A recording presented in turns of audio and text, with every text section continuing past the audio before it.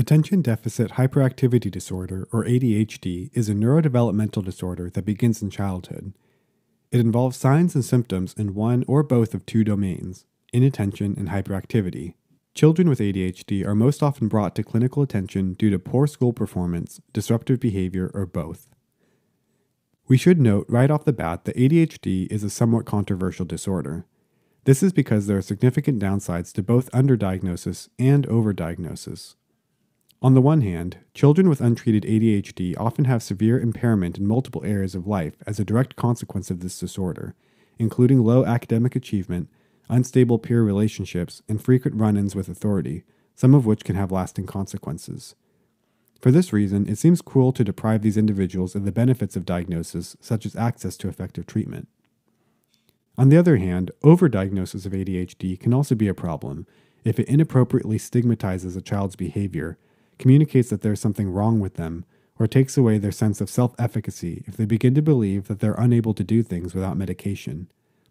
There's also a risk of medicalizing structural problems, such as a child growing up in poverty who has trouble paying attention in school due to hunger, for whom a diagnosis of ADHD is missing the real problem. Because the risks of both overdiagnosis and underdiagnosis are so profound, taking the time to gain a good understanding about how to evaluate the signs and symptoms of ADHD across the lifespan is absolutely essential. With this in mind, let's look at each of the core symptom domains of ADHD in more detail. First, inattention involves difficulties in maintaining focus on a particular thought or task. While most people have a train of thought that's able to stay on track for at least a few minutes at a time, in someone with ADHD, the train of thought is very easily derailed. This lack of ability to sustain attention leads to specific behaviors which are captured in the DSM-5 criteria for inattention in ADHD. You can remember these signs and symptoms using the mnemonic details off, which will remind you that patients with ADHD often struggle with details of their work being sloppy, are easily distracted, tend to engage in task avoidance, especially if the task requires continuous attention, appear to ignore instructions, frequently lose things, have trouble sustaining attention on the same task, lack personal organization, are forgetful when it comes to appointments or other responsibilities, and generally fail to finish tasks once they've started them. Of note, some people with ADHD can still show good attention for subjects or tasks that they find intrinsically interesting, suggesting that it is not impossible for someone with ADHD to focus, it's just much harder for them than for most people. Next, hyperactivity involves a high level of energy that makes it difficult to sit still or to keep from acting impulsively.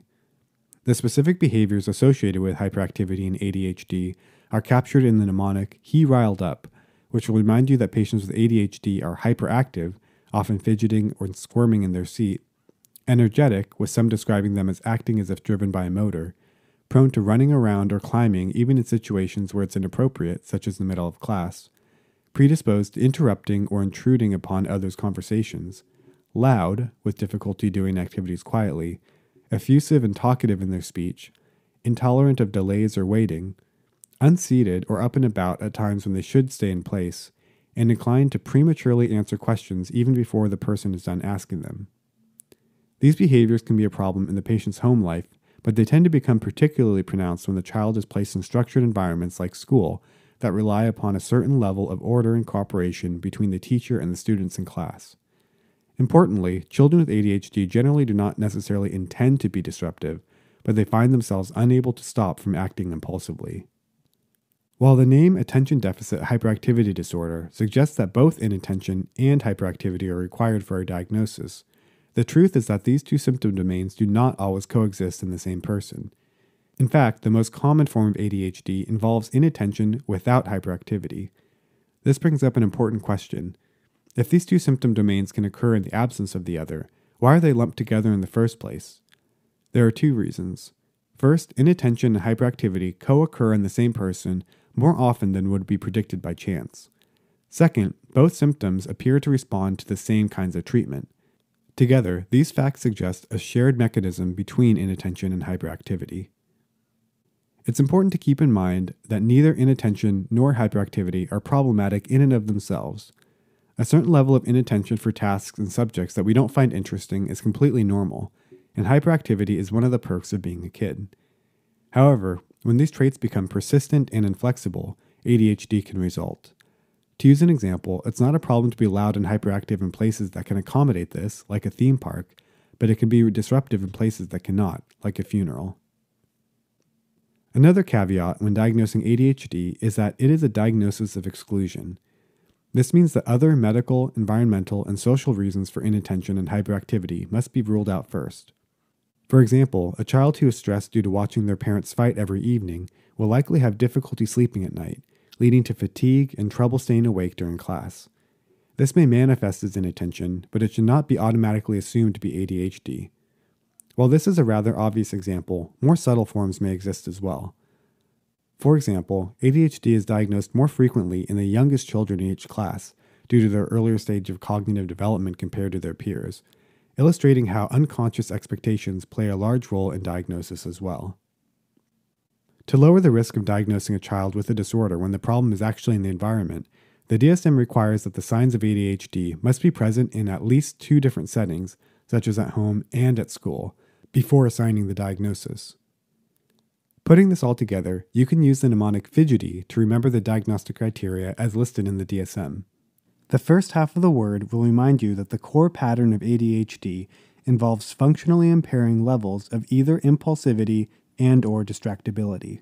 The second half of the word includes a few caveats to remember: that these symptoms must be greater than expected and not just the usual running around that is a completely normal part of growing up, that you need to exclude other possible causes such as mood or anxiety disorders, that these patterns must be observed in 2 or more settings such as at school and at home, and then finally that the patient must have been young at the first onset of the disorder, with signs and symptoms first appearing before the age of 12, if not even earlier.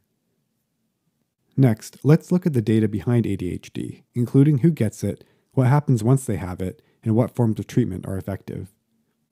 ADHD affects approximately 10% of children and 5% of adults, making it a common condition with a high base rate in the population. The inattentive subtype is the most common, accounting for over 2/3 of all cases, compared to the hyperactive subtype, which accounts for only around 10%. The combined subtype, featuring both inattention and hyperactivity, rounds out the remaining 20% of cases. Of note, ADHD patients may shift between different subtypes over time, such as a child with both hyperactivity and inattention who slowly becomes less behaviorally disinhibited but still struggles with maintaining focus. ADHD is one of the most heritable psychiatric conditions, with studies showing that genes account for about 75% of the variance between different people. However, environmental factors are also believed to play a large role, with in utero tobacco exposure, maternal stress, premature delivery, low birth weight, poverty, and, weirdly enough, growing up in an English-speaking household all being risk factors for ADHD. Cultural factors are likely involved as well, as rates of diagnosis vary from country to country and even from place to place within the same country. You'll remember from the why of the fidgety mnemonic that ADHD is a neurodevelopmental disorder that begins in childhood, with an age of onset around 3 to 8 years. The age of diagnosis varies by how impairing the symptoms are, as children who have severe symptoms are often diagnosed by the age of 5, while those who have only mild symptoms may not be diagnosed until age 8 or even after. ADHD is more common in males compared to females, with a gender ratio of over 2 to 1. Boys are more likely than girls to have the hyperactive subtype, which is reflected by the he in the he riled up mnemonic. However, this may make ADHD in females more likely to go unrecognized, as inattentive symptoms are often quieter than the disruptive behavior that characterizes the hyperactive subtype.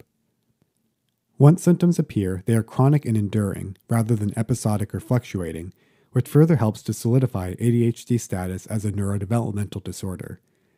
Roughly 2/3 of children diagnosed with ADHD continue to show signs of the condition as adults, either as a full-blown disorder or in a subsyndromal form that falls short of the diagnostic criteria but still remains impairing to some degree.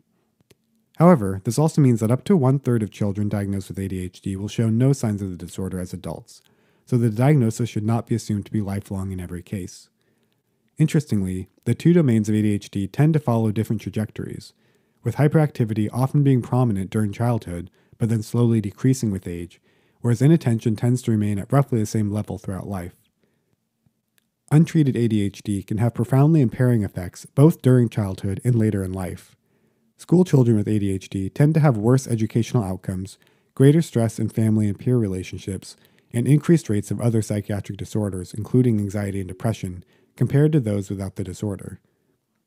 For cases of ADHD that persist into adulthood, there is an association with worse long-term outcomes in academic achievement, job performance, addictive behaviors, marital problems, unwanted pregnancies, and car accidents. Treatment of ADHD consists of therapy, medications, or both. The most commonly used therapies are behavioral management and training, including CBT and family therapy. In general, behavioral therapies for ADHD are associated with medium effect sizes in the range of 0.6 to 0.7. Like most psychotherapies, the beneficial effects of treatment last even after the treatment is discontinued. Drug treatment of ADHD involves medications known as stimulants. Stimulants generally work by increasing the levels of the neurotransmitters dopamine and norepinephrine, which together help to improve both inattention and hyperactivity. The two most commonly used stimulants are methylphenidate, commonly known as Ritalin, and amphetamine salts, known as Adderall. As a class, stimulants are very effective, with very large effect sizes above 1.0. In fact, stimulants are among the most effective treatments for any psychiatric syndrome, with over 70% of people treated with these medications showing significant improvement. However, they are not without risk, including the possibility of growth restriction, although these children often catch up in height once the medication stopped, as well as appetite suppression, insomnia, and the potential for addiction and abuse at higher doses.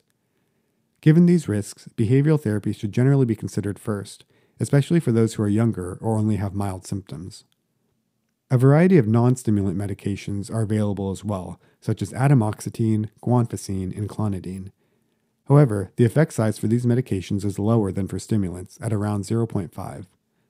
This makes them comparable in efficacy to behavioral therapies, but without the benefit of long-lasting changes. Because of this, non-stimulants are generally used only in cases where medication is necessary, but a stimulant cannot be used, or to help increase the effect of a stimulant when additional improvement is needed. To wrap up, let's review what we've learned. ADHD is a neurodevelopmental disorder that begins in childhood and in many cases continues on into adulthood. Signs and symptoms of ADHD involve either inattention, as captured in the details off mnemonic, and/or hyperactivity, as captured in the he riled up mnemonic. When diagnosing ADHD, use the fidgety mnemonic to remember the core pattern of symptoms as well as important conditions to exclude. While symptoms of ADHD can be incredibly impairing, effective treatments are available, including both behavioral therapy and medications. The availability of treatment underscores the need to carefully screen for the condition, as untreated ADHD is associated with poor outcomes in various areas of life. However, there are also significant downsides to diagnosing someone with ADHD, including a risk of overtreatment and stigma. For that reason, you should always rule out other factors that can mimic ADHD. Provided that these conditions are met, however, working with someone who has ADHD can be a very gratifying experience, as treatment often leads to improvements in functioning that are both immediate and dramatic. And that's it. Thanks for watching. I hope this video helped you to understand how to diagnose ADHD, as well as the pros and cons of doing so. If you'd like to learn more, consider picking up my book, Memorable Psychiatry, which dives deeper into the differential diagnosis of ADHD, along with a bunch of practice questions to help solidify your knowledge. Good luck in your studies.